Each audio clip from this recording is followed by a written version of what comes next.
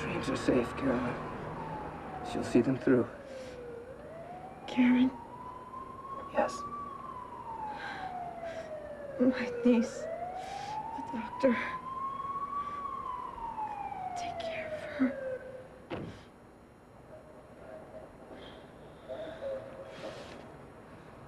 I will. Stand back! You're too late. I said let us in. I said you're too late. I know. You a doctor? I drive just like you. I'm not getting anything. Let's get her to GH. Too late. You're too late. Okay, ready? 1, 2. You want to follow us back to the hospital? No. No, I know the way.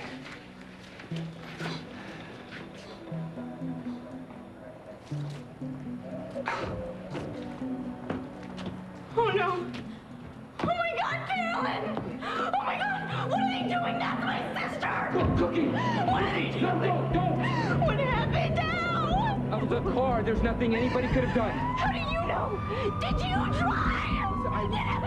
I was with her at the end. Believe me. She was gone before they got here. No! This isn't true.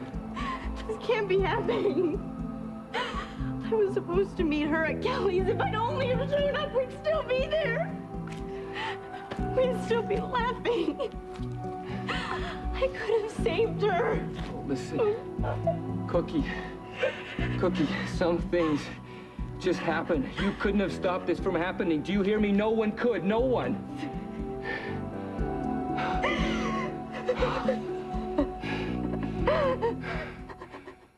Why, Carolyn? Things just happen sometimes, and we can't change them, sweetheart, no matter how much we want to. I know how you're feeling. No. No, you don't know how I'm feeling. My sister's dead. Because of me. That is not true. But if I would have only Listen to me. been there. Listen to me. You have got to believe that there is a plan and a purpose to it all. It makes all the difference. Do you believe there's a plan for why things happen the way they do?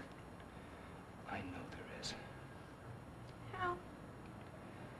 The same way I know your sister wouldn't want you blaming yourself. Especially when there is nothing to blame yourself for.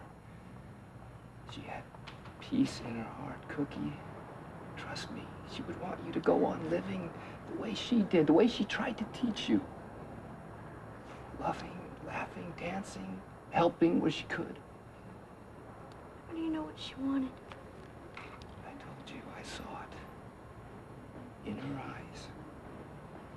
And I see a lot of her in you, too. I just loved her so much. She knows that. But she's gone.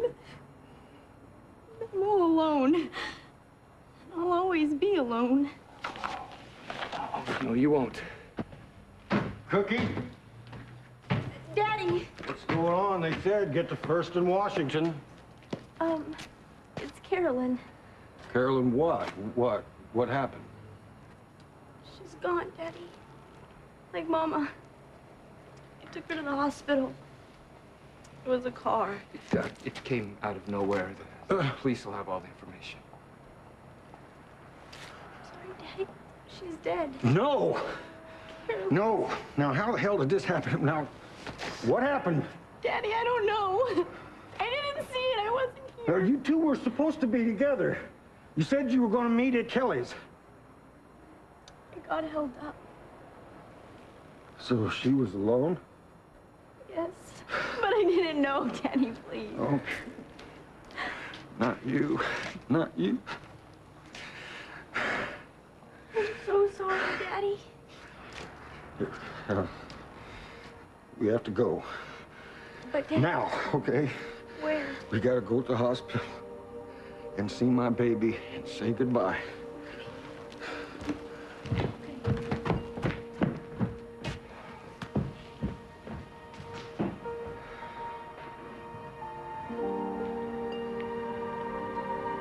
Karen, I've got to bring you back now more than ever. I have got to bring you back.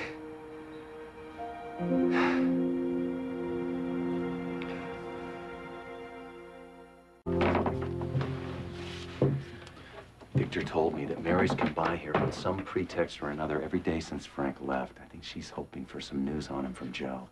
So she actually really bought into his vacation story, huh? Which is why we have to be careful. I don't want to upset her. Right. Okay, I can be subtle. I can. Subtle's my middle name today. Yeah, subtle. Just remember, the reason we're here is to follow up on what we found in Carolyn Wexler's file. Right. And moving closer to proving that Frank talked to Rhonda in 1973 and somehow changed the future. I'm still for sticking with logic. Okay, Mr. Logic, let me hear your logical explanation of this. Okay, there's a chance that because Carolyn died when Frank was very young, maybe he was out with Mary. Maybe he saw the accident happen. Now, for someone that age, to see something like that can really affect someone. So what you're saying is maybe Carolyn's face, her image got stuck in Frank's brain. It's possible. No, Doc, I really think that's a long shot. And communicating with the past isn't? No, there is never a wrong intuitive long shot. Oh, I get it. Only on the logical ones. Yes, that's right. Now who's being unreasonable? You are. Listen, I am very capable of reasoning and unreasoning anything. You're not. Well, can we be practical for just 2 little minutes? No, because you're not talking about practicality. You're talking about skepticism. That's what you're being, Lucy. skeptical. No, listen, Doc, this isn't just some case study of Frank. I keep telling you that. That poor man is off there in the twilight zone looking for his girl, the woman he loves. He has all that faith. Shouldn't that count for something? So I think what's really important here is to start listening to what Frank said, trust what Frank said, and maybe we're gonna finally get somewhere. Oh, hi. Mary, hi. What's going on? I heard you say Frank's name. Is he okay? You said you were listening to Frank. Oh, she meant listening to Frank's story. It just so happens I'm involved in a study right now on the imagination and how that and other, call them occurrences, can seem real. Well, but if you're talking about Frank imagining that woman, he explained that. Yes, he did. A momentary occurrence caused by overexhaustion. But you still don't believe that's possible. Well, it's just that I find the phenomenon very interesting. People can have images, though. They see things. Do you It can mind really if I happen. ask you a couple of questions? Oh, although I don't see how I could possibly be of any help. Well, it'd be like I was research. curious. I was just curious. Did you know the Wexler family when Frank was growing up? Well, they lived in the neighborhood, but Harry Wexler was not exactly social. Why was that? Well, he's just a private person. He's an inventor, or was, and he, he kept to himself, and his inventions were not successful. So I think he was frustrated, and I guess he became a pretty heavy drinker. Did you know Rhonda back then? Oh, yes, she's so sweet. It's sad what's happened to her. Yeah. I understand that she had a sister named Carolyn. That was such a tragedy. She was hit by a car. Mary, were you there? Did you see the accident? Was Frank there? Could he have seen it? Was he there? No, a neighbor told me about it, and Frank was way too young to understand. Why do you ask? Well, one theory is that a childhood trauma can kind of occur again in later life for no apparent reason. But if that happened, then his getting away is a good thing, right? Right. Right. I'm sure he'll feel a lot better when he gets back. We all will. Well, anyway, it was great to see you, Mary. It really was. Tell Victor I'll Thank call him. you. Okay, have lunch. I will. Okay, I will. take care. Bye. Bye-bye. Okay, Mr. Logical Explanation. That sort of shoots that one to heck, doesn't it? So now we do it my way. I'm afraid to ask. We are going to Rhonda's house, and we are going to see if that computer there can somehow connect us to 1973.